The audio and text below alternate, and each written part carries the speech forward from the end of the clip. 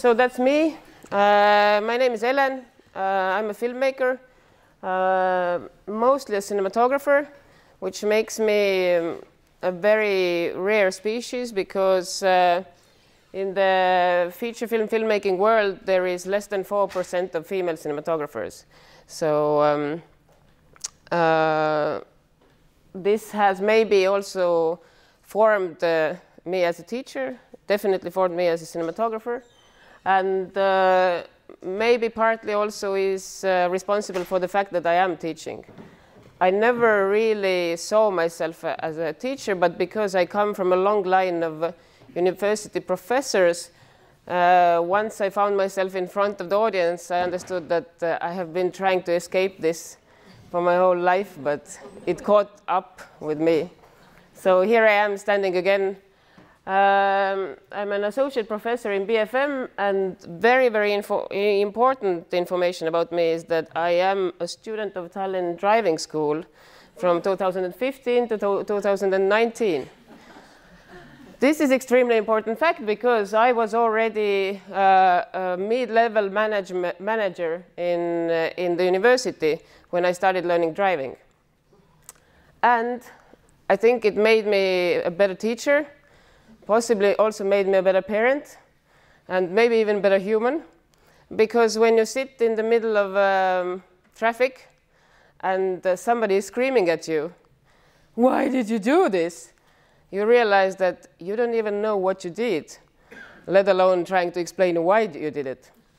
So it was a very humbling experience to start learning in an age where I thought that I have managed to somehow bluff myself through the education system and I don't have to show how stupid I am.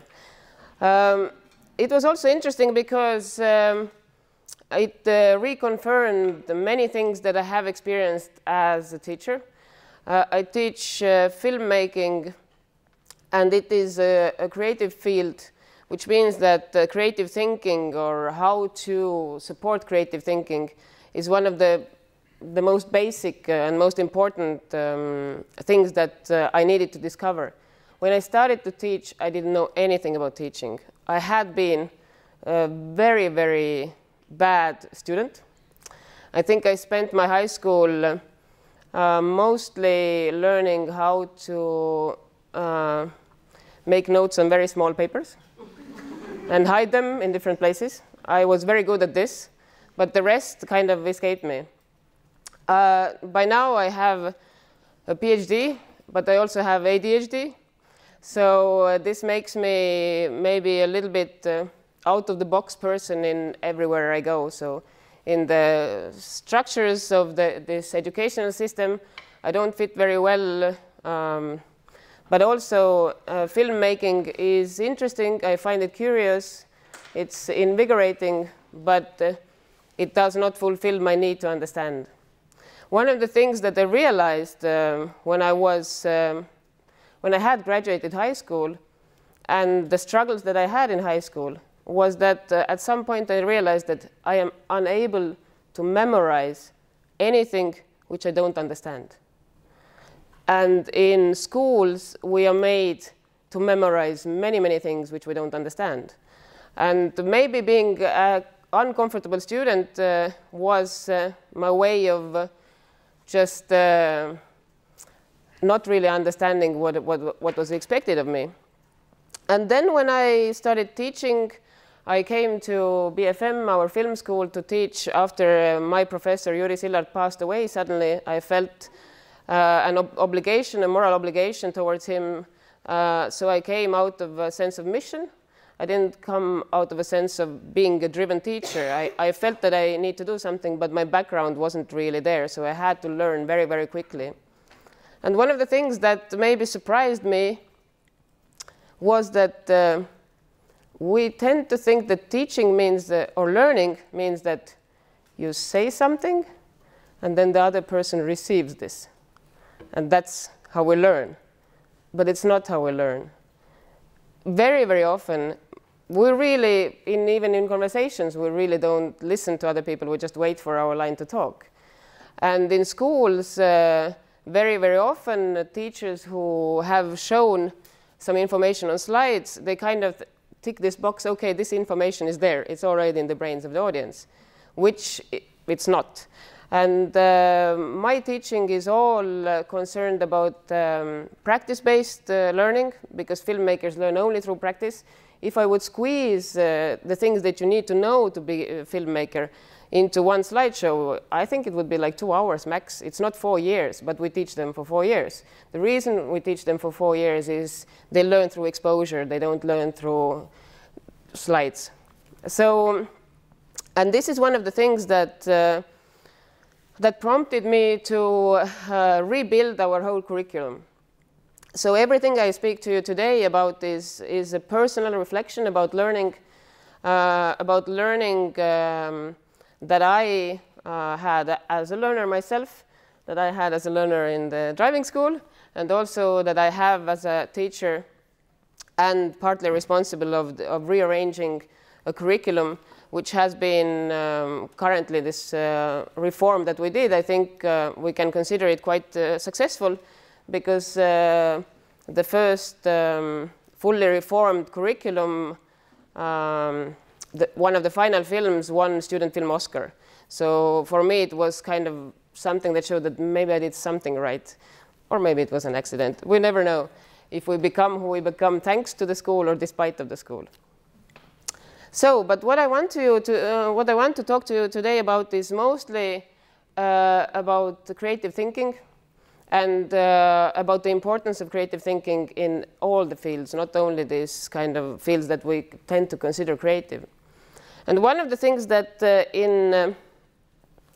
in my life as a learner I met a lot was this word talent. So in art schools, very much we hear about if you are talented or if you're not. I wasn't, so I was in a conundrum. If I'm not, I started studying cinematography, but I was very verbal, I wasn't visual. So I sensed throughout my studies that I am not talented. And I was kind of stuck with this, trying to understand what am I to do if I don't have this thing that they are talking about that you should have. And I kind of had this word started annoying me, and I saw so many students struggling with this understanding that are you talented or not, and I became curious about this word, the etymology of this word talent. And in this Proto-Indo-European synthetic language, the core of talent is telch. In Latin, it's tolero. It comes from the same root as the word tolerate comes. For me, this was a very, very important understanding. Talent is not somebody who suddenly received something in their birth that they didn't fight for. Talent is somebody who doesn't give up. Somebody who struggles, figures out how to get through this struggle, continues, struggles again, figures out how to get through this struggle, and at some point people will say, wow, you're so talented. But talent is a mixture of very many things, of endurance, of not giving up, of being able to leave your own ego somewhere aside and to keep on learning. That we usually see the tip of the iceberg of this talent, but really underneath is the word tolerate. So the person who is able to not give up at some point will be very, very talented, if not in anything else, very talented in trying. So another thing that I want to really, really focus on is the understanding of creative thinking. Because creative thinking, I've been now speaking in different meetings and conferences where usually I see people from art schools, and I feel that there is this kind of notion that there is this serious thinking, and then there is that vocational kind of like creative stuff that can be connected to handicraft and maybe some painting, but this is all kind of a hobby thing. But we have this serious thinking that we kind of learn in schools. We look at slides and we look at Excel sheets, and this is the serious kind of thinking. And the other kind of thinking, the creative kind of thinking, is kind of like where you rest. I have a big opposition against this idea. I think creative thinking is the utmost fundamental question of humanity at this point. And why I think this is that, firstly, I would like to, maybe some of you know, because it's actually more your field than mine, but so if you know it, just remember the importance of George Lund's creativity test. So years ago, NASA asked from George Lund to create a test that could allow them to find the most creative thinking engineers, so that they could assign the biggest problems that NASA was facing, the biggest engineering problems, to the most creative thinking engineers. So creative thinking is not only a concern of art schools, it's a concern of, I would say, NASA is the most high-tech thing that humanity has. They are also concerned about finding the most creative thinkers. So in their human resources system, they were trying to figure out where to assign people. And George Lund created this test. NASA was very happy with this. The results were incredible. I don't know if they still use it, but it was a successful test. So he became curious. He wanted to know, okay, so how does this creativity show up in regular humans, not NASA humans? And so the creative test, when you pass it, let's say somewhere around the score 100 or 95 plus, you're considered creative genius. So somebody who completely thinks outside of the box, somebody who is able to create new connections between ideas that haven't been made before. So more than 300,000 people passed this test, and the results were baffling. So as you can see here, 98% of 5-year-olds are creative geniuses. 2% of adults are creative geniuses. This is very, very, very big drop. So this is us. And this is my kid. He's in kindergarten, and his brain is completely being wasted there. If he could figure out the NASA problems, probably, and if we could be in kindergartens, maybe we would be much more creative. So it's easy. It's a sad graph, but it also makes sense.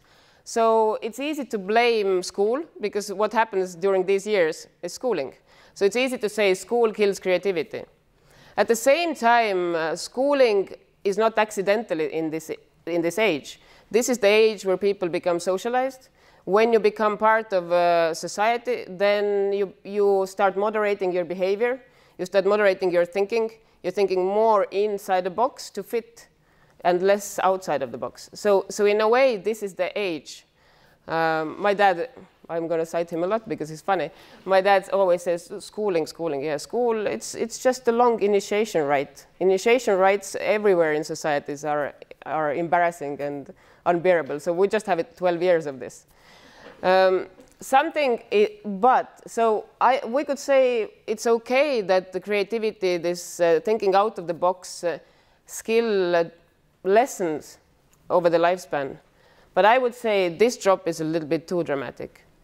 Think about if instead of this 2%, we could still maintain 10%. Most of humanity's issues would be solved by now. These creative thinkers who are able to make new connections, to see potential where other people don't see, this is a lost potential.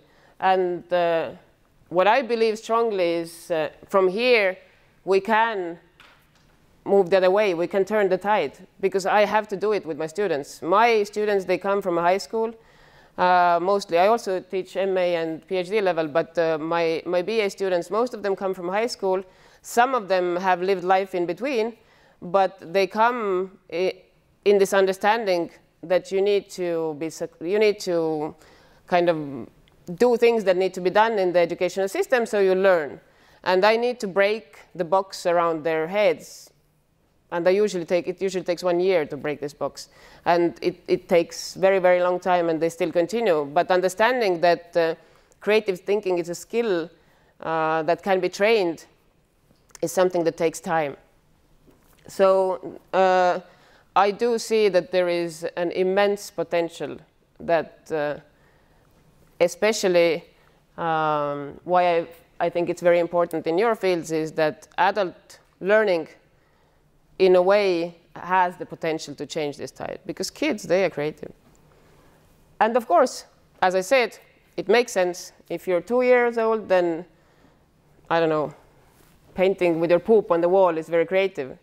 If you're an adult, then you need to be a world-famous artist to be considered creative. Otherwise, you're going to need help. So it makes sense that some of the in-the-box thinking we need. If everybody in this room would be thinking completely outside of the box, I don't think any of you, for example, would be listening to me. You would have so much more interesting things to do. So we do need to have some of the boxes around our heads, but I believe that this change is too dramatic, and I think there is a potential that can be unleashed within the adult teaching and learning sector. So more about creative thinking. I want to borrow some words from a person who is much more funny than me, John Cleese.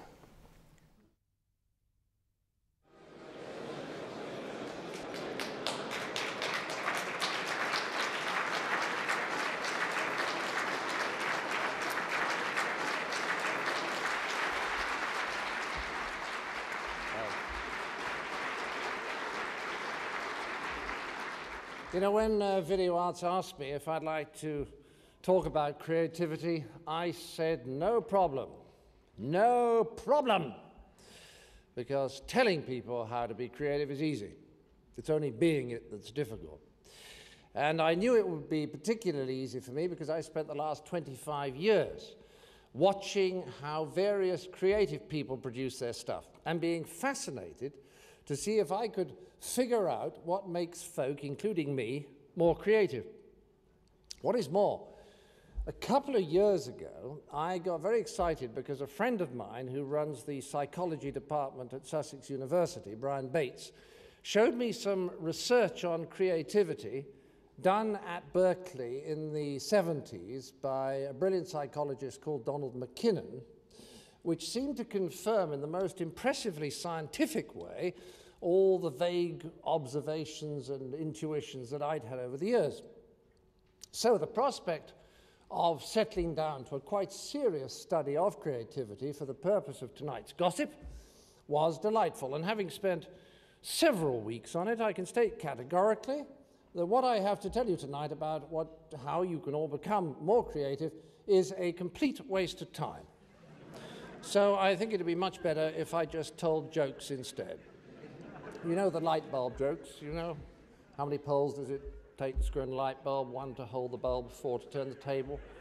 How many folk singers does it take to change a light bulb? Answer 5. 1 to change the bulb, and 4 to sing about how much better the old one was. How many socialists does it take to change a light bulb? Answer, we're not going to change it, we think it works. How many creative art? You see, the reason why it is futile for me to talk about creativity is that it simply cannot be explained. It's like Mozart's music or Van Gogh's painting or Saddam Hussein's propaganda. It is literally inexplicable. Freud, who analyzed practically everything else, repeatedly denied that psychoanalysis could shed any light whatsoever on the mysteries of creativity. And Brian Bates wrote to me recently, most of the best research on creativity was done in the 60s and 70s with a quite dramatic drop-off in quantity after then, largely, I suspect, because researchers began to feel that they had reached the limits of what science could discover about it. In fact, the only thing from the research that I could tell you about how to be creative is the sort of childhood that you should have had, which is of limited help to you at this point of your lives. However, there is one negative thing that I can say, and it's negative because it's easier to say what creativity isn't. A bit like the sculptor who, when asked how he had sculpted a very fine elephant, explained that he'd taken a big block of marble and then knocked away all the bits that didn't look like an elephant. Now, here's the negative thing. Creativity is not a talent. It is not a talent. It is a way of operating. So, how many actors does it take to screw in a light bulb? Answer, thousands, only one to do it, but thousands to say, I could have done that. How many Jewish mothers does it take to screw in a light bulb? Answer, don't mind me, I'll just sit here in the dark, nobody cares about me. How many surgeons? You see, when I say a way of operating, what I mean is this. Creativity is not an ability that you either have or do not have. It is, for example, and this may surprise you, absolutely unrelated to IQ, provided you're intelligent above a certain minimal level, that is. But McKinnon showed in investigating scientists, architects, engineers, and writers that those regarded by their peers as most creative were in no way whatsoever different in IQ from their less creative colleagues. So in what way were they different? Well, McKinnon showed that the most creative had simply acquired a facility for getting themselves into a particular mood, a way of operating, which allowed their natural creativity to function. In fact, McKinnon described this particular facility as an ability to play. Indeed, he described the most creative when in this mood as being childlike, for they were able to play with ideas, to explore them, not for any immediate practical purpose, but just for enjoyment. Play for its own sake. Now, about this mood, I'm working at the moment with Dr. Robin Skinner on a successor to our psychiatry book, Families and How to Survive Them. We're comparing the ways in which psychologically healthy families function, and then the ways in which such families function with the ways in which the most successful corporations and organizations function. And we become fascinated by the fact that we can usefully describe the way in which people function at work in terms of two modes, open and closed. So what I can just add now is that creativity is not possible in the closed mode. Okay? So how many American network TV executives does it take to screw in a light bulb? Answer, does it have to be a light bulb? How many doorkeepers? Well, let me explain a little more. By the closed mode, I mean the mode that we are in most of the time when we're at work. We have inside us a feeling that there's lots to be done, and we have to get on with it if we're going to get through it all. It's an active, probably slightly anxious mode, although the anxiety can be exciting and pleasurable. It's a mode in which we're probably a little impatient, if only with ourselves. It has a little tension in it, not much humor. It's a mode in which we're very purposeful, and it's a mode in which we can get very stressed and even a bit manic, but not creative. By contrast, the open mode is a relaxed, expansive, less purposeful mode, in which we're probably more contemplative, more inclined to humor, which always accompanies a wider perspective, and consequently more playful. It's a mood in which curiosity for its own sake can operate, because we're not under pressure to get a specific thing done quickly. We can play, and that is what allows our natural creativity to surface. Now let me give you an example of what I mean. When Alexander Fleming had the thought that led to the discovery of penicillin, he must have been in the open mode. The previous day, he'd arranged a number of dishes so that culture would grow upon them. On the day in question, he glanced at the dishes, and he discovered that on one of them, no culture had appeared. Now, if he'd been in the closed mode, he would have been so focused upon his need for dishes with cultures grown upon them, that when he saw that one dish was of no use to him for that purpose, he would quite simply have thrown it away. But thank goodness he was in the open mode, so he became curious about why the culture had not grown on this particular dish. And that curiosity, as the world knows, led him to the light bulb. I'm sorry, to penicillin. Now, in the closed mode, an uncultured dish is an irrelevance. In the open mode, it's a clue. Now, one more example. One of Alfred Hitchcock's regular co-writers has described working with him on screenplays. He says, when we came up against a block and our discussions became very heated and intense, Hitchcock would suddenly stop and tell a story that had nothing to do with the work at hand. At first, I was almost outraged, and then I discovered that he did this intentionally. He mistrusted working under pressure. He would say, we're pressing, we're working too hard, relax, it will come.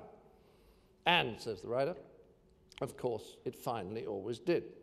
But let me make one thing quite clear. We need to be in the open mode when we're pondering a problem. But once we come up with a solution, we must then switch to the closed mode to implement it, because once we've made a decision, we are efficient only if we go through with it decisively, undistracted by doubts about its correctness. For example, if you decide to leap a ravine, the moment just before takeoff is a bad time to start reviewing alternative strategies. When you're attacking a machine gun post, you should not make a particular effort to see the funny side of what you're doing. Humor is a natural concomitant of the open mode, but it's a luxury in the closed one. No, once we've taken a decision, we should narrow our focus while we're implementing it. And then after it's been carried out, we should once again switch back to the open mode to review the feedback arising from our action in order to decide whether the course that we have taken is successful or whether we should continue with the next stage of our plan. Whether we should create an alternative plan to correct any error we've perceived.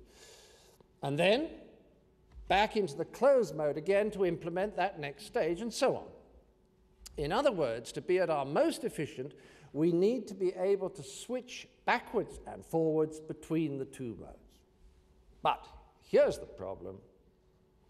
We too often get stuck in the closed mode. Under the pressures which are all too familiar to us, we tend to maintain tunnel vision at times when we really need to step back and contemplate the wider view.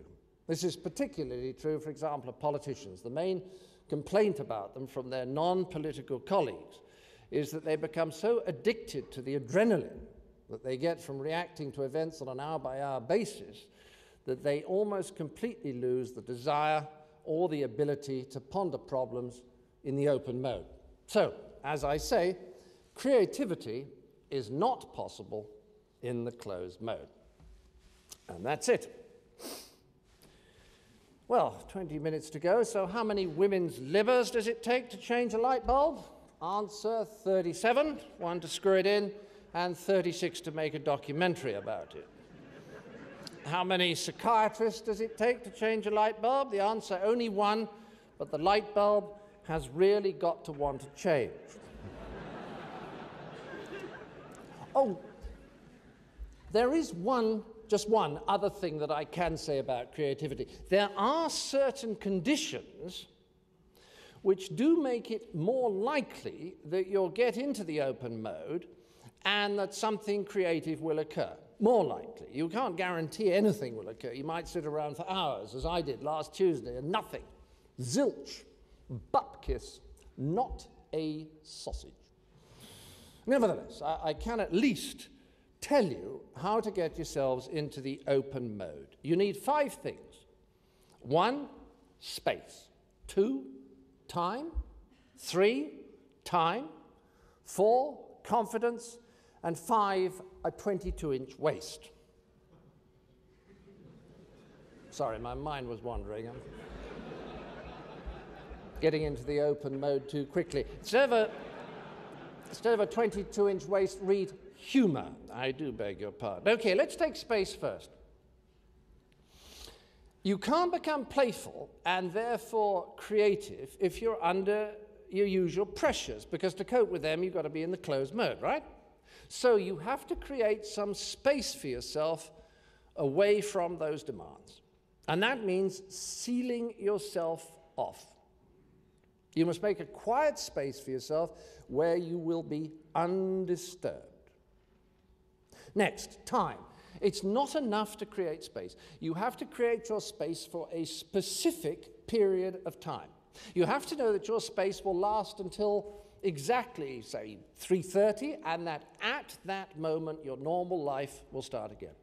And it's only by having a specific moment when your space starts and an equally specific moment when your space stops that you can seal yourself off from the everyday closed mode in which we all habitually operate.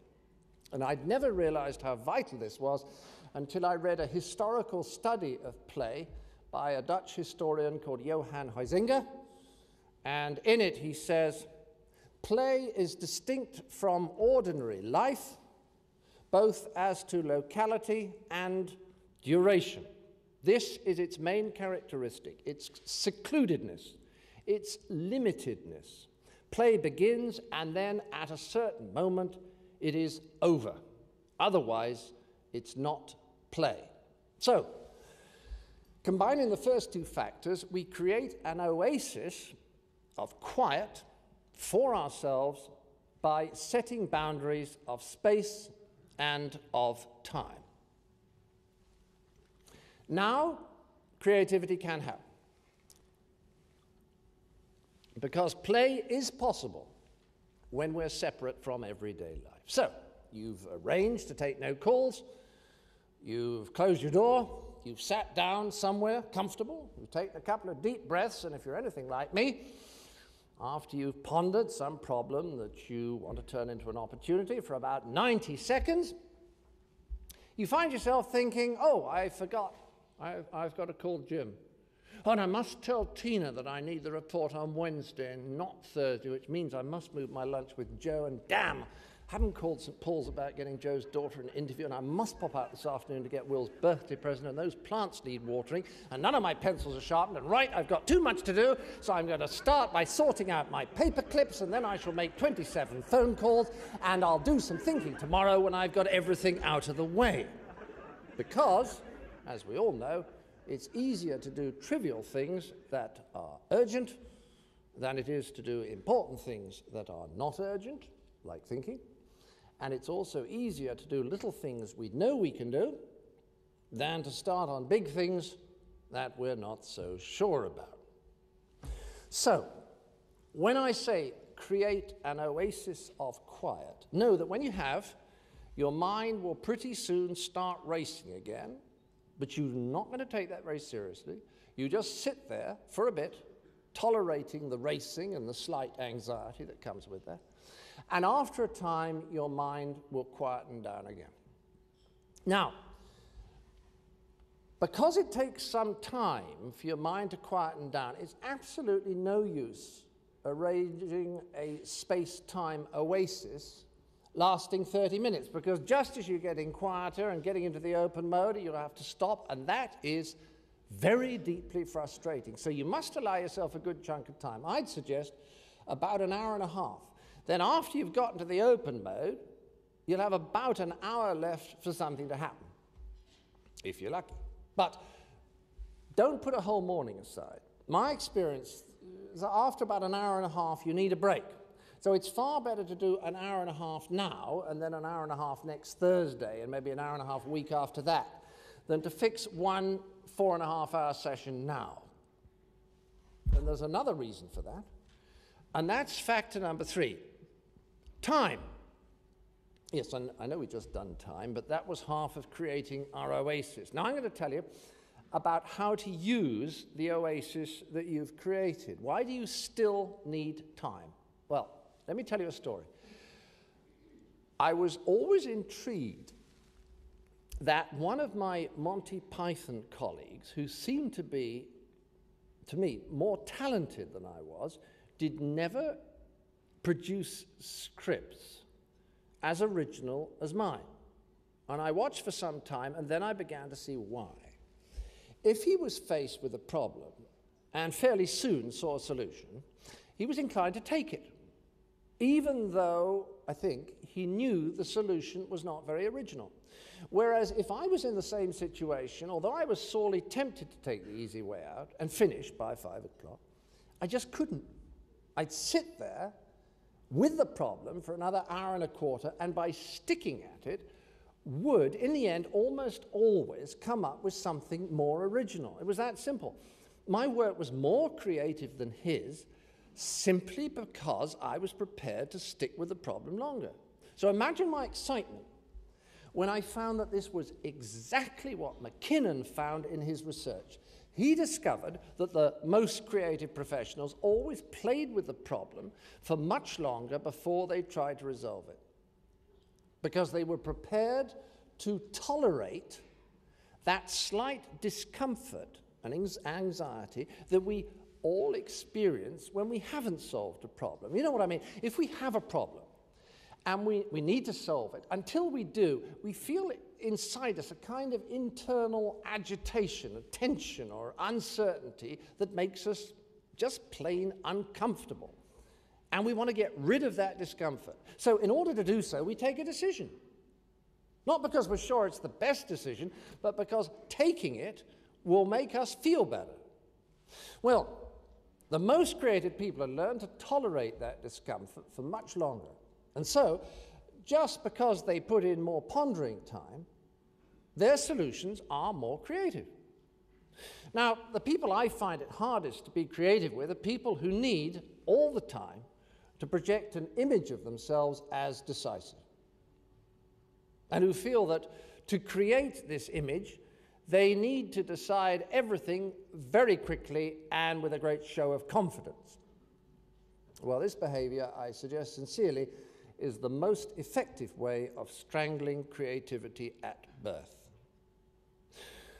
But please note, I'm not arguing against real decisiveness. I'm 100% in favor of taking a decision when it has to be taken, and then sticking to it while it's being implemented. What I'm suggesting to you is that before you take a decision, you should always ask yourself the question, when does this decision have to be taken? And having answered that, you defer the decision until then, in order to give yourself maximum pondering time, which will lead you to the most creative solution. And if, while you're pondering, somebody accuses you of indecision, say, look, baby cakes, I don't have to decide till Tuesday, and I'm not chickening out of my creative discomfort by taking a snap decision before then. That's too easy. So, to summarize, the third factor that facilitates creativity is time. Giving your mind as long as possible to come up with something original. Now, the next factor, number 4, is confidence. When you're in your space-time oasis, getting into the open mode, nothing will stop you being creative so effectively as the fear of making a mistake. Now, if you think about play, you'll see why. True play is experiment. What happens if I do this? What would happen if we did that? What if? The very essence of playfulness is an openness to anything that may happen, a feeling that whatever happens, it's okay. So you cannot be playful if you're frightened that moving in some direction will be wrong, something you shouldn't have done. I mean, you're either free to play or you're not. As Alan Watts puts it, you can't be spontaneous within reason. So you've got to risk saying things that are silly and illogical and wrong, and the best way to get the confidence to do that is to know that while you're being creative, nothing is wrong. There's no such thing as a mistake, and any drivel may lead to the breakthrough. And now, the last factor, the fifth, humor. Well, I happen to think the main evolutionary significance of humor is that it gets us from the closed mode to the open mode quicker than anything else. I think we all know that laughter brings relaxation and that humor makes us playful, yet how many times have important discussions been held where really original and creative ideas were desperately needed to solve important problems, but where humor was taboo because the subject being discussed was so serious? This attitude seems to me to stem from a very basic misunderstanding of the difference between serious and solemn. Now, I suggest to you that a group of us could be sitting around after dinner discussing matters that were extremely serious, like the education of our children or our marriages or the meaning of life, and I'm not talking about the film, and we could be laughing, and that would not make what we were discussing one bit less serious. Solemnity, on the other hand, I mean, I don't know what it's for. I mean, what is the point of it? The two most beautiful memorial services that I've ever attended both had a lot of humor, and it somehow freed us all and made the services inspiring and cathartic. But solemnity, it serves pomposity, and the self-important always know at some level of their consciousness that their egotism is going to be punctured by humor. That's why they see it as a threat, and so dishonestly pretend that their deficiency makes their views more substantial when it only makes them feel bigger. No, humor is an essential part of spontaneity, an essential part of playfulness, an essential part of the creativity that we need to solve problems, no matter how serious they may be. So, when you set up a space-time oasis, giggle all you want. And there, ladies and gentlemen, are the 5 factors which you can arrange to make your lives more creative. Space, time, confidence, and Lord Jeffrey Archer. So, now you know how to get into the open mode. The only other requirement is that you keep your mind gently round the subject you're pondering. Your daydream, of course, but you just keep bringing your mind back, just like with meditation.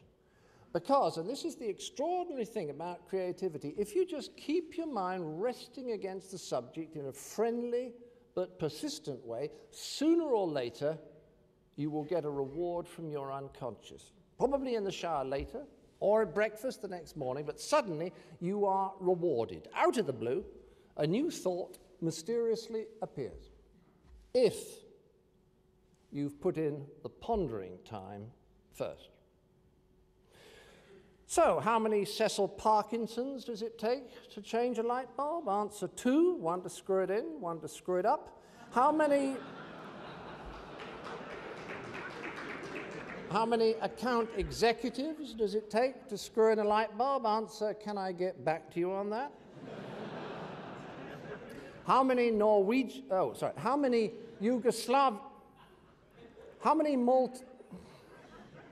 many Dutch, I'm out of jokes. Oh, one thing. Looking at you all reminds me, I think it's easy to be creative if you've got other people to play with. I always find that if 2 or more of us throw ideas backwards and forwards, I get to more interesting and original places than I could ever have got to on my own. But there is a danger, a real danger, if there's one person around you who makes you feel defensive, you lose the confidence to play, and it's goodbye creativity. So always make sure your play friends are people that you like and trust. And never say anything to squash them either. Never say no or wrong or I don't like that. Always be positive and build on what's been said. Would it be even better if? I don't quite understand that. Can you just explain it again? Go on. What if? Let's pretend. Try to establish as free an atmosphere as possible. And you know, sometimes I wonder if the success of the Japanese isn't partly due to their instinctive understanding of how to use groups creatively. You know, Westerners are often amazed at the unstructured nature of Japanese meetings. But maybe it's just that very lack of structure, that absence of time pressure, that frees them to solve problems so creatively. And how clever of the Japanese sometimes to plan that unstructuredness by, for example, insisting that the first people to give their views are the most junior, so that they can speak freely without the possibility of contradicting what's already been said by somebody more important. 4 minutes left. How many Irish... Oh, sorry. Well, look, the very last thing that I can say about creativity is this. It's like humor. In a joke, the laugh comes at a moment when you connect two different frameworks of reference in a new way. Example, there's the old story about a woman doing a survey into sexual attitudes who stops an airline pilot and asks him, amongst other things, when he last had sexual intercourse. He replies, 1958. Now, knowing airline pilots, the researcher is surprised and queries this. Well, says the pilot, it's only 21:10 now. We laugh, eventually, at the moment of contact between two frameworks of reference, the way we express what year it is in the 24-hour clock. Now, having an idea, a new idea, is exactly the same thing. It's connecting two hitherto separate ideas in a way that generates new meaning. Now, connecting different ideas isn't difficult. You can connect cheese with motorcycles, or moral courage with light green, or bananas with international cooperation. You can get any computer to make 1 billion random connections for you. But these new connections or juxtapositions are significant only if they generate new meaning, right? So as you play, you can deliberately try inventing these random juxtapositions and then use your intuition to tell you whether any of them seem to have significance for you. That's the bit the computer can't do. It can produce millions of new connections, but it can't tell which one of them smells interesting. And, of course, you'll produce some juxtapositions which are absolutely ridiculous, absurd. Good for you. Because Edward de Bono, who invented the notion of lateral thinking, specifically suggests in his book Poe, Beyond Yes and No, that you can try loosening up your assumptions by playing with deliberately crazy connections. He calls such absurd ideas intermediate impossibles. And he points out that the use of an intermediate impossible is completely contrary to ordinary logical thinking, in which you have to be right at each stage. It doesn't matter if the intermediate impossible is right or absurd. It can nevertheless be used as a stepping stone to another idea that is right. Another example of how, when you're playing, nothing is wrong. So, to summarize, if you really don't know how to start, or if you've got stuck, start generating random connections and allow your intuition to tell you if one might lead somewhere interesting. Well, that really is all I can tell you that won't help you to be creative. Everything. And now, in the 2 minutes left, I can come to the important part, and that is how to stop your subordinates becoming creative too, which is the real threat. Because believe me, no one appreciates better than I do what trouble creative people are and how they stop decisive, hard-nosed bastards like us from running businesses efficiently. I mean, we all know, we encourage someone to be creative.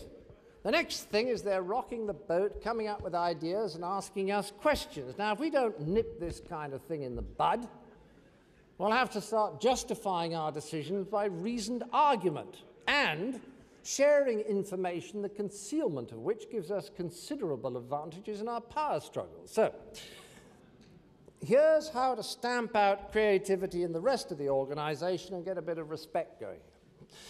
1, allow subordinates no humor. It threatens your self-importance, especially your omniscience. Treat all humor as frivolous or subversive.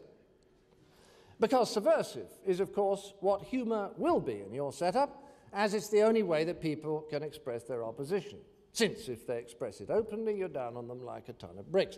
So let's get this clear. Blame humor for the resistance that your way of working creates. Then you don't have to blame your way of working. This is important. And I mean that solemnly. Your dignity is no laughing matter. 2nd, keeping ourselves feeling irreplaceable involves cutting everybody else down to size. So don't miss an opportunity to undermine your employees' confidence. A perfect opportunity comes when you're reviewing work that they've done. Use your authority to zero in immediately on all the things you can find wrong. Never, never balance the negatives with positives. Only criticize, just as your school teachers did. Always remember, praise makes people uppity. 3rd, demand that people should always be actively doing things. If you catch anybody pondering, accuse them of laziness and or indecision. This is to starve employees of thinking time because that leads to creativity and insurrection. So, demand urgency at all time, use lots of fighting talk and war analogies, and establish a permanent atmosphere of stress, of breathless anxiety and crisis. In a phrase, keep that mode closed. Now, in this way, we no-nonsense types can be sure that the tiny, microscopic quantity of creativity in our organization will all be ours. But let your vigilance slip for one moment and you could find yourself surrounded by happy, enthusiastic and creative people whom you might never be able completely to control ever again. So be careful. Thank you and good night. Thank you. So what we know about research into creative thinking, let's say in this convergent and divergent thinking, is that most of the day we are in this convergent mode. So it's basically a mode where we just want to get through with our day. So this is kind of this to-do list ticking off mode. And that is something that we do a lot, maybe too much, as grown-ups. So this convergent thinking, I have to do this and this and this, I get this done, da-da-da-da. This is something that gets us through the things we need to do, but it is a fallback to a pattern that we already know. So it is a fallback to somewhere where we don't really learn.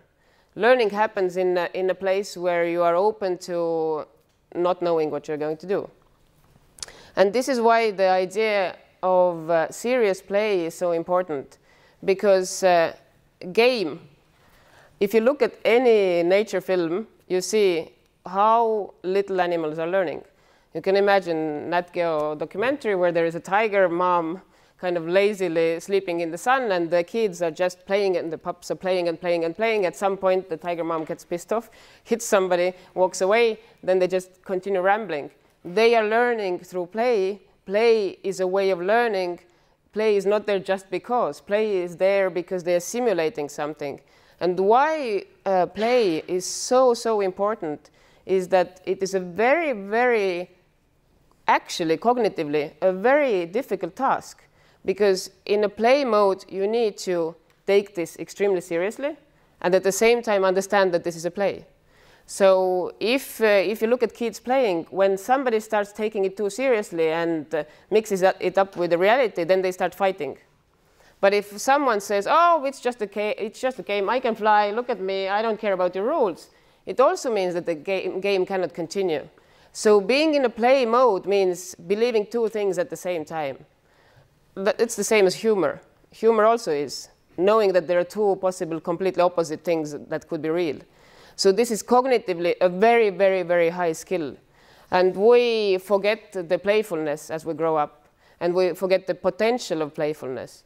and how important this serious play is in order for our brain to start making new connections and start thinking creatively. And in order to get through this kind of one of the things why this convergent thinking could be problematic is also the fact that we usually tend to think the very first ideas when we are in the convergent thinking. So when we just want to get through our day, then we actually tend to do things that we already know. So, oh, sorry. Oops. So another aspect, another important aspect to the playfulness is time.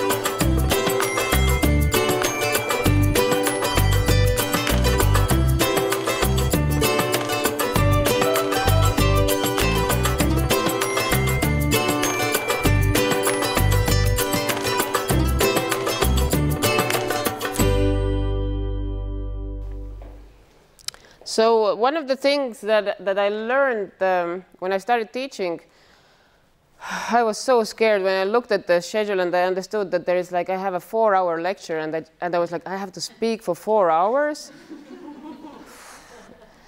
Then I figured out if I make a lot of jokes, they don't notice that I didn't tell them many things. But at some point I understood that my task is not to fill a certain number of hours with information.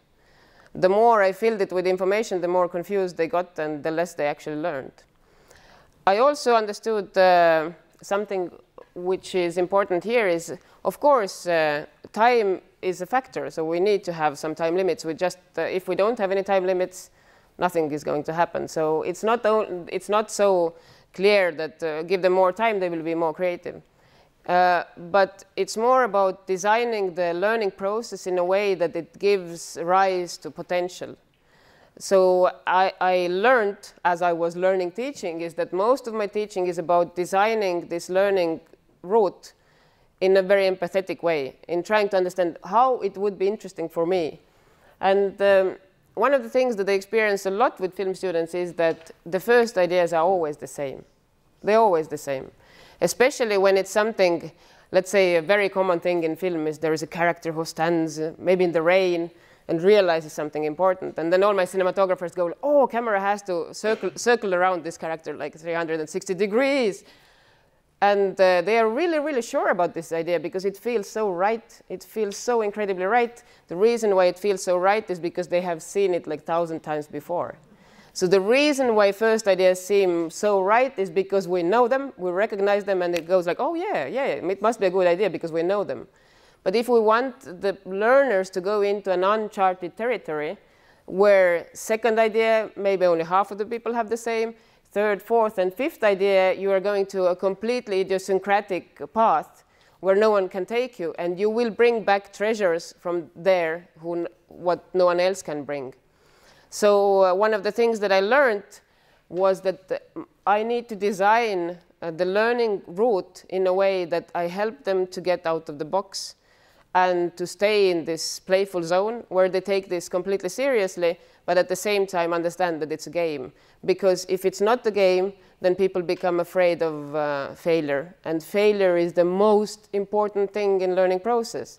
I teach my students to embrace failure as much as they can, because I read, there is a blog from a woman who has a diagnosis that she has a psychopathic brain.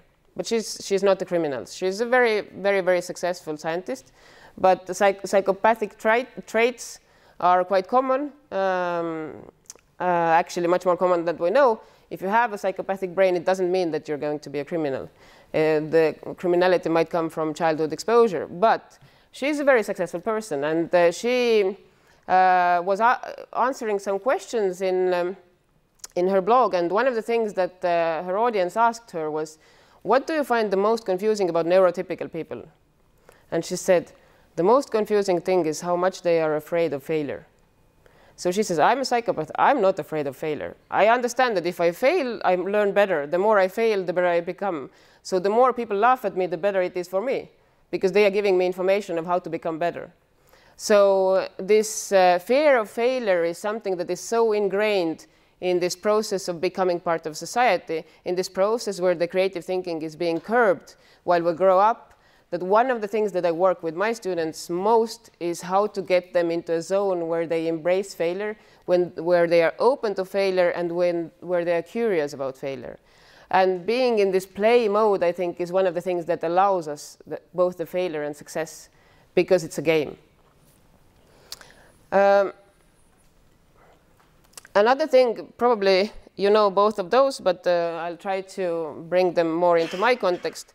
Malcolm Gladwell's 10,000-hour theory is something that, of course, there is a lot of dispute about it, if it's exactly 10,000 or whatever.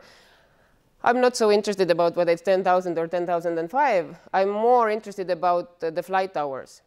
That basically, whatever we learn, we need to have a certain amount of exposure, because we don't learn by looking at slides.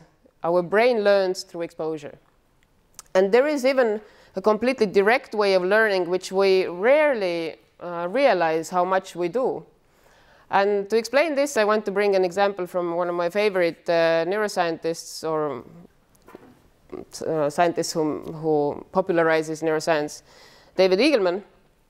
He talks about this. There is this job called chicken sexing. I'm not going to talk about the ethics of the chicken sexing. I'm just talking about the skill.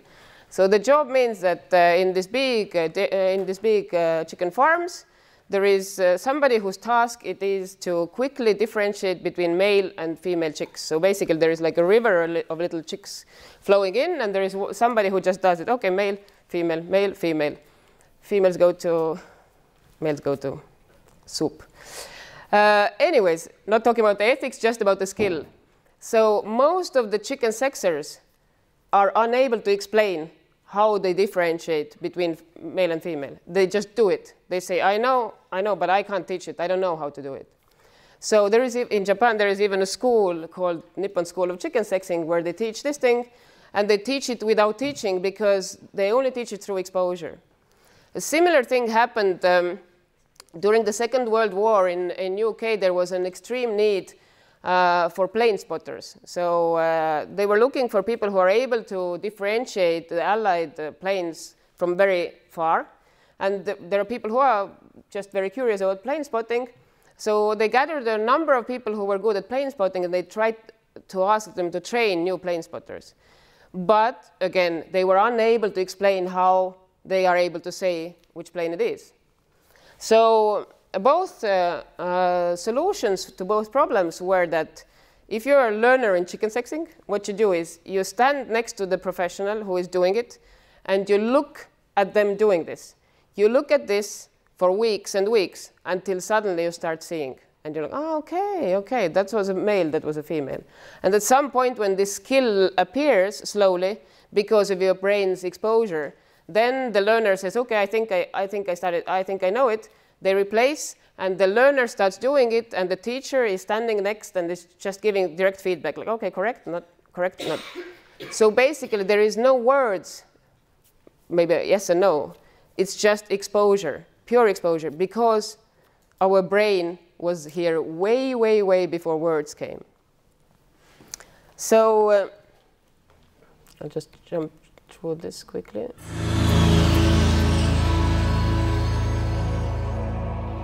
What I want to do in the little time we have tonight is to share with you something, an idea, some knowledge that has been the most important thing in my entire life.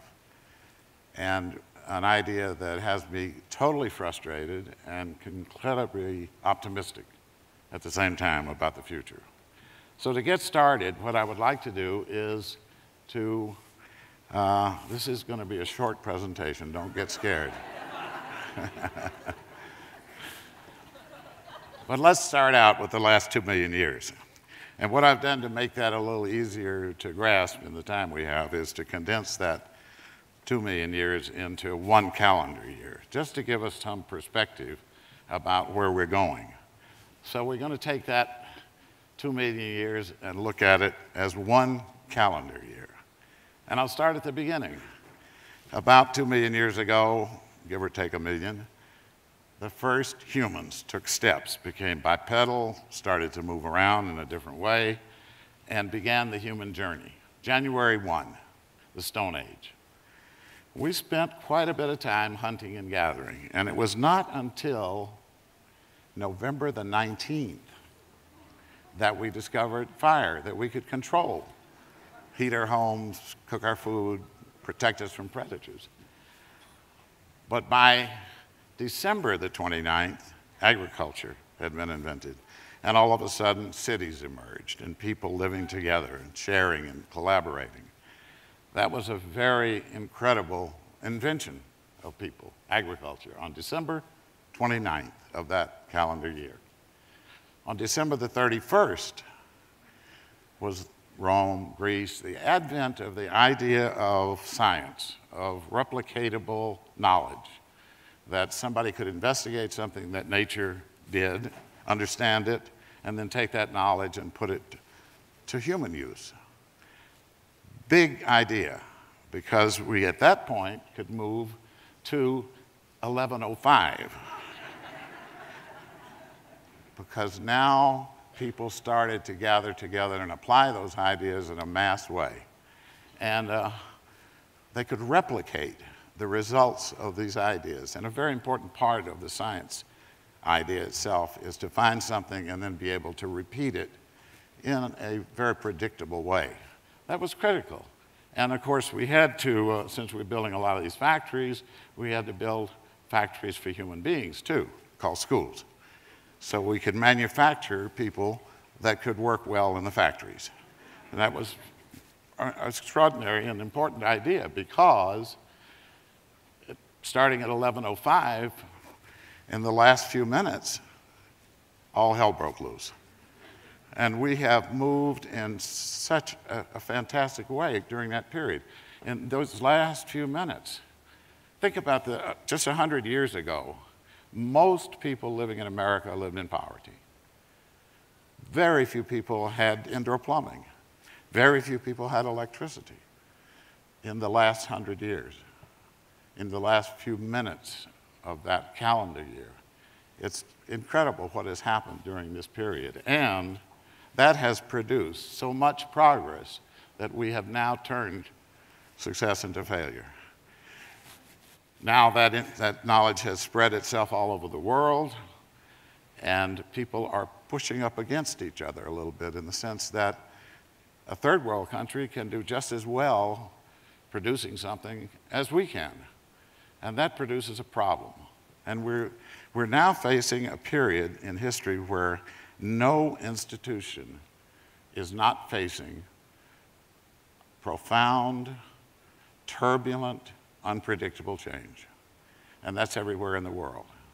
So what do we do? Because we have all these old answers, but they don't seem to be working the way they used to. Well, a few years ago, about 60 of the leaders in industry in America got together and started a study to say, okay, with this new kind of world that we have, with the internet, with all the satellite communication, with telephony, there are many more telephones in the world than there are people at this point. What does America do? And I won't try to go through the whole study, but the result was, they said there's only one possibility for us to succeed as Americans, to be competitive, and that is to innovate, and to innovate continuously. And that's really what I want to share, because we have been looking at what it is that's behind that process of innovation, creative thinking, what we can do with our brains, what is that, the possibilities of that resource that we all have in these heads of ours. The thing that changed everything for us in trying to understand creativity is that somebody from NASA came to us, the deputy director, and said, look, we have a lot of people working for us. We need some way to select the people that are the most creative so they can go on the teams that are facing the toughest problems. Can you give us some kind of an instrument, a test or something that we can give to find those people? We didn't have such a thing, but we developed it, we applied it, and it was very predictive. It worked really well. But the idea emerged that, gee, we still don't know where creativity comes from. Is it that some people are born with it and others not? Or is it learned? Does it come from our experience in life? And the idea came up, this test is so simple. Why don't we give it to some children and see how they do? So we did. We created a sample of the American population with 1,600 children and started it out when they were about 5 years old. Now here's a question I want to ask you. This is a test for the ability to look at a problem and come up with new, different, and innovative ideas. What percentage of those 5-year-olds fell into what you might call the genius category of imagination? 80, 90, wow. This is a great audience. There are some audiences that don't guess quite that high. 98%. We were pretty shocked. Some people like you would probably not be shocked. You probably, I suspect you've been 5-year-olds, so there you are. But you know, the information was so astonishing, we decided to turn that into a longitudinal study, go back 5 years later and see how they're doing. So we went back, they're now 10. What would you guess? Somebody came on very close. 30%. We decided to extend it for 5 more years. They're now 15. Well, we have some pessimists out there. It was all the way up to 12. So you can see something of a trend here, right? That study ended because so many people got depressed. Most of the testing was done by teachers, and they just didn't want to do it again. But we have tested a lot of adults. And what would you guess? You're close. 2%. Now, the great historian Oswald Spengler once said, in all of his years of studying history, he had concluded it only takes 2% of a population to create the basic ideas and that everybody else applies them. And it turned out, gee, he was pretty close to right.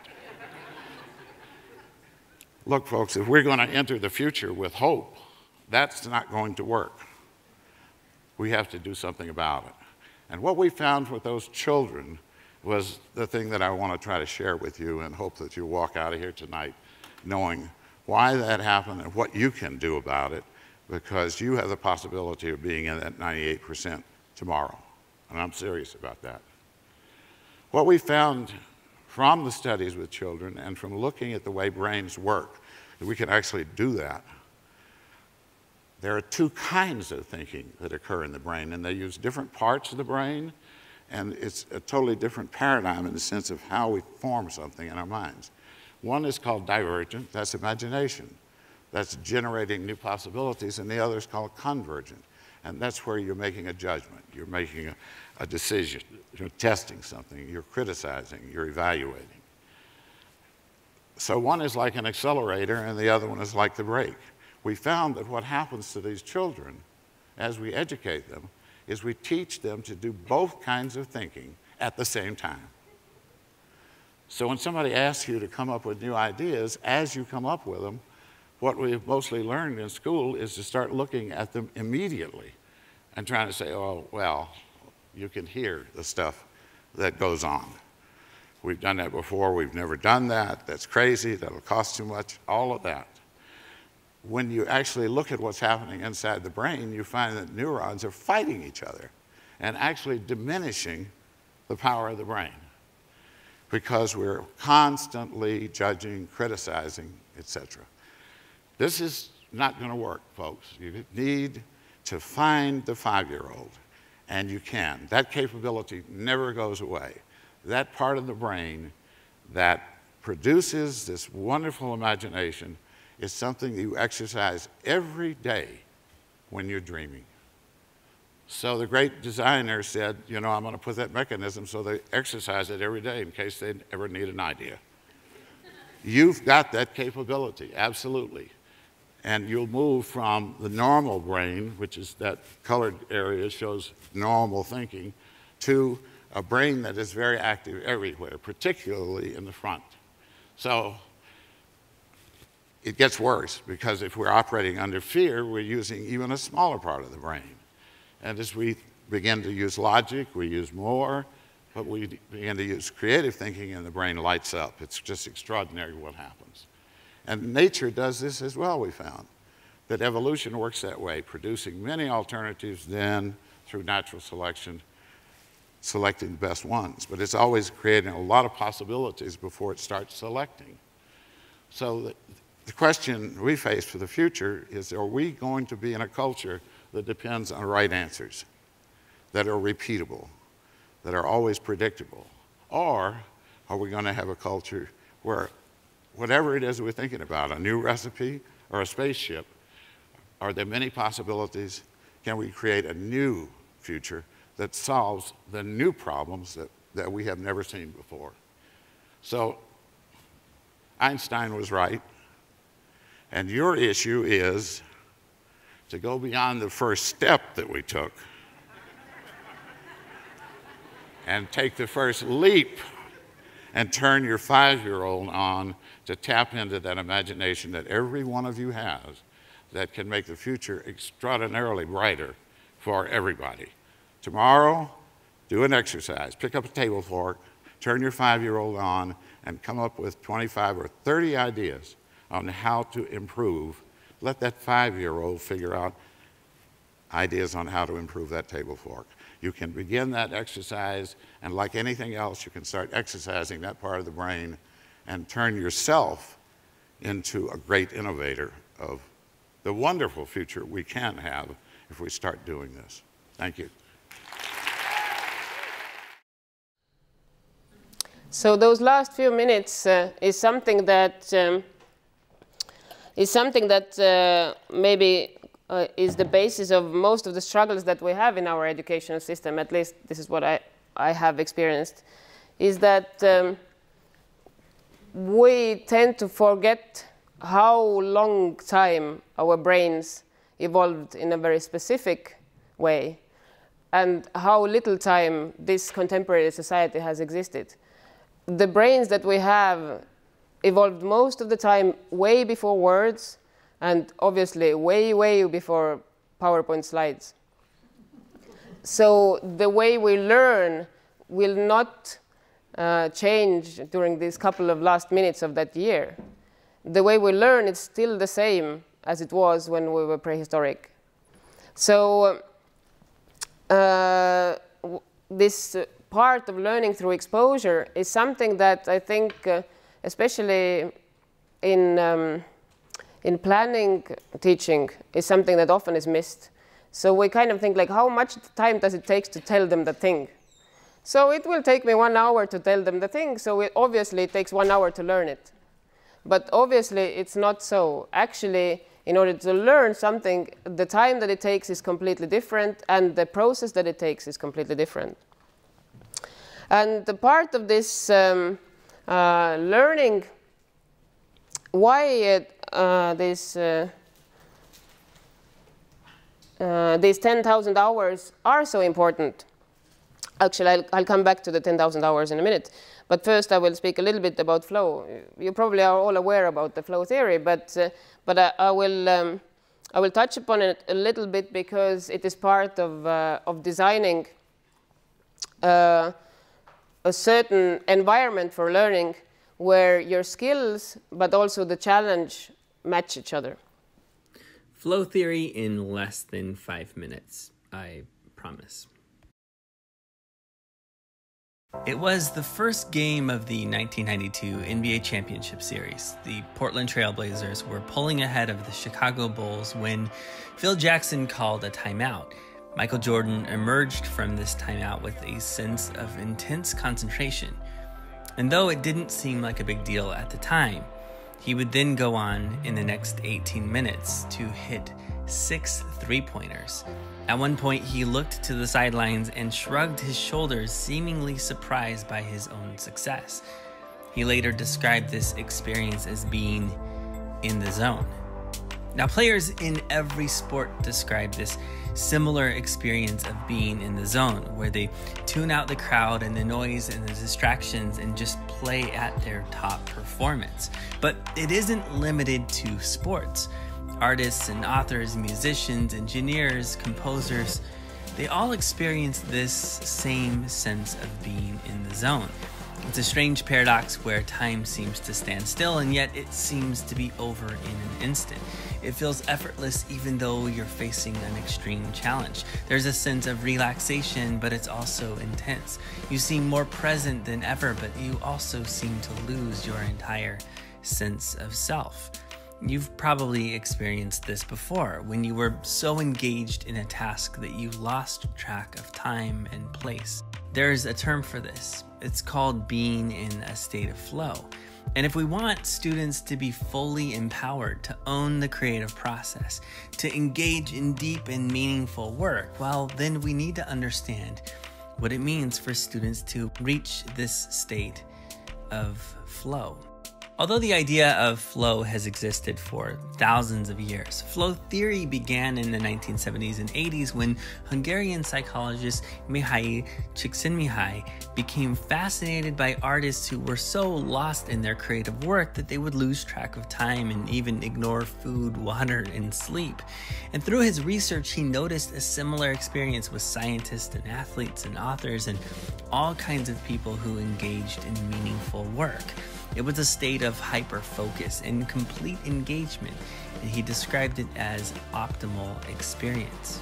Researchers do not have one single working model for flow theory, but there are a few factors that the theorists have described as being vital for achieving the state of flow. Number one, it needs to be a task that you find intrinsically rewarding. You're not going to hit a state of flow while necessarily, mowing the yard or cleaning toilets, unless that's your jam. Number two, you need clear goals and a sense of progress. It helps if you are actually setting the goals yourself. Number three, the task needs clear and immediate feedback. You need to know what you're doing and where you're going. Number four, the challenge must match the perceived skills. This requires a sense of personal control or agency over the task. In 1987, researchers published the 8-channel model of flow shown here, and notice that if a task is too easy, you might experience apathy or boredom, but if a task seems too hard, you'll be anxious. The goal is to match both the skill level and the task at hand. And number five, it requires intense focus on the present moment. So what does this actually mean for schools? Well, here are a few ideas. Number one, tap into intrinsic motivation. Find tasks that students will want to do rather than tasks that they simply have to do. Number two, embrace student choice and agency. Whenever possible, allow them to own their learning. Number 3, provide the right scaffolding so that students can match the challenge level to their ability levels, or at least their perceived ability levels. Number 4, minimize distractions so that students can focus on their learning.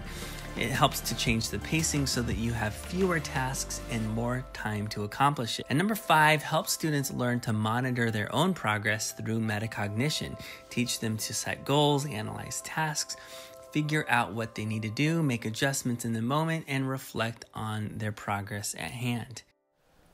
One of the things why this flow model has been so important for me in my teaching is that in my field there is a number of specializations that experience this flow during their professional lives a lot. For example, film editors have, many of them describe a complete sense of loss of themselves. So why it is important or interesting is that below here you can see the skill level, and on the left you can see the challenge level. So if we are somewhere here, down here, our skills are low and the challenge is low, we are quite apathetic towards the task. If the skill level goes up but the challenge still remains low, we can be bored or at some point quite relaxed. At the same time, on this scale, if the challenge goes up and our skills are still low, then we go into worry and anxiety. So imagine, let's say, I'm somebody who wants to, I don't know, become an opera singer. And at home, everybody says, oh, you're so good at singing. So I could be in an entrance exam to the music academy, completely super stressed because my challenge level is very, very high. At the same time, singing the exact same song at my grandma's birthday, I could be quite relaxed because the challenge level is low. I know she's going to like me anyway. So the same thing, the same song can create different aspects of arousal or boredom. And here, when our skill level is already very high and the challenge level is also quite high, then we experience this sense of flow. And the people who become more and more skilled, the challenge level needs to be up because it's not so interesting for them. So in order to get into a sense of flow, the more your skills raise, the more the challenge should raise in a way. And the people who are active, proactive learners, they are able to seek the challenge themselves.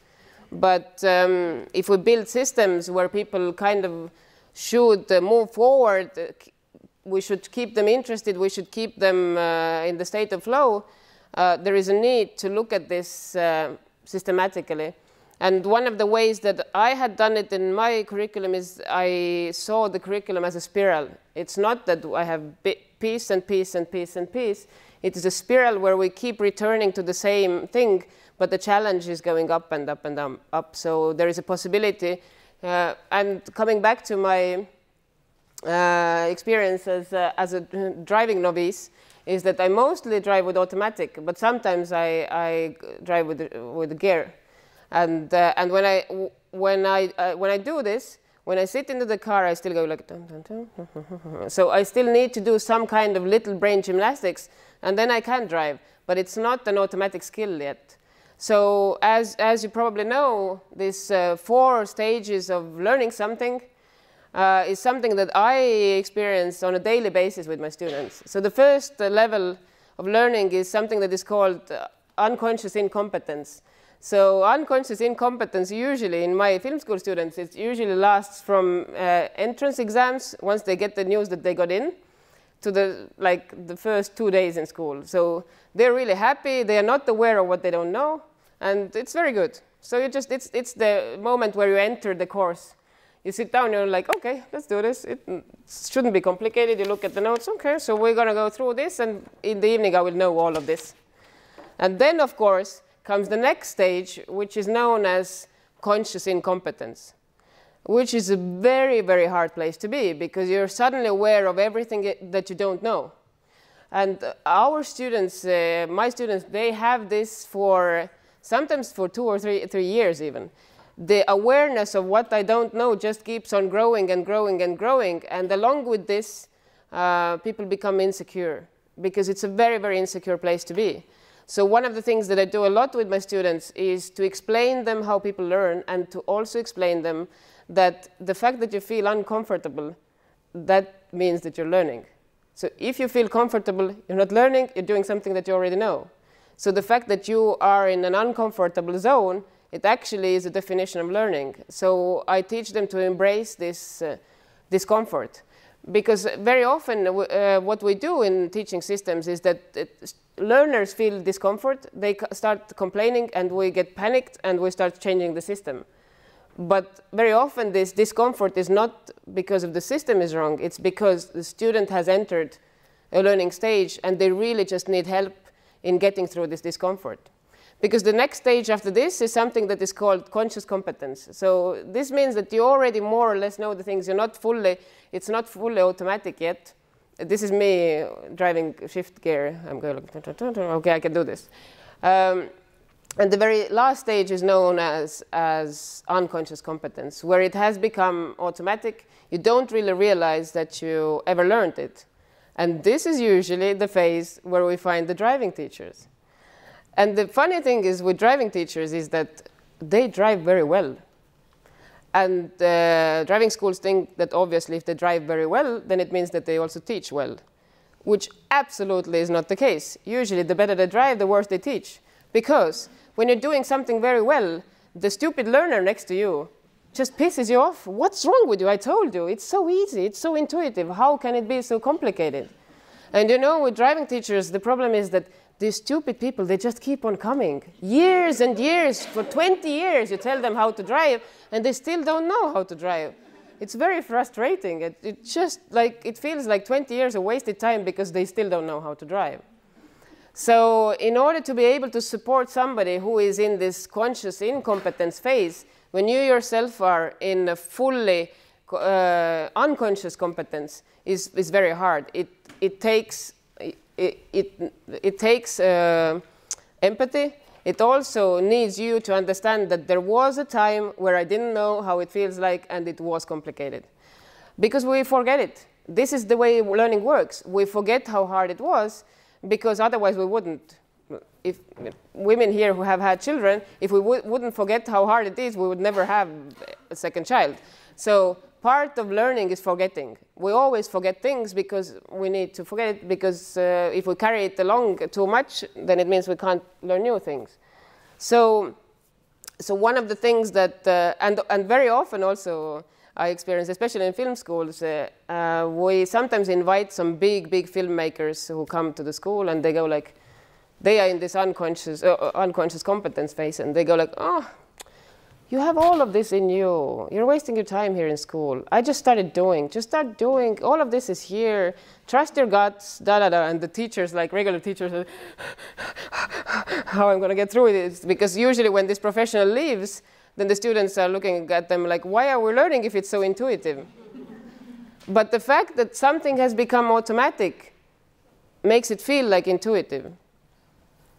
Kahneman says that intuition is pattern recognition. So if you're exposed to something long enough, your brain learns it and it starts feeling like intuition. But it's really a skill that you have learned. Up until vision, we learn seeing when we're born. We start learning seeing. The reason why little babies don't see is not that they don't have the optics for it. It's just they are learning to see. So one of the things that I really kind of feel important in any kind of teaching is the more you feel like you know it, the more you need to exercise your empathy to understand how hard it feels like not to know it. And that they really keep on being stupid after 20 years of working. New people come in and they still don't know. So the last bit I want to leave you with is this. So this 10,000 hours theory, here what you can see, there are two neurons, myelinated and non-myelinated neuron. So basically what happens when your brain learns something is not so much about building new brain networks, it's about building myelin. And myelin is like isolation material. These are basically electrical signals. And the more your brain knows that I need to use these parts of my brain, the more it builds myelin around it. So in a way, exposure, these flight hours, exposure to something, the time that it takes to learn something is the time that it takes for your brain to build, to myelinate, to build a certain amount of myelin around your respective brain networks. And it takes time. It is never enough. This process will not start happening by showing slides. It also will not start happening by reading one like compulsory reading. It starts happening through exposure. So the thing that I maybe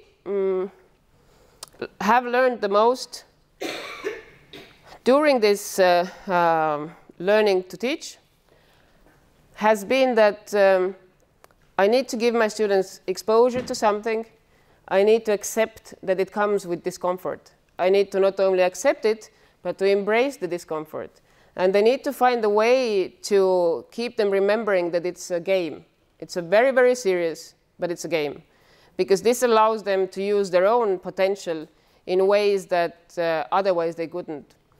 And maybe last but not least, is that we are here, like the current paradigm in teaching is a learner-centered teaching. And learner-centered teaching, very often when I read about it, it says that the responsibility, that the learner bears the responsibility, which in a way I agree with this, but I think this wording is very precarious. It's dangerous to say that the learner bears the responsibility for learning, because it's very easy to just leave them alone. So my understanding of contemporary teaching is that obviously I am not a monopoly of information.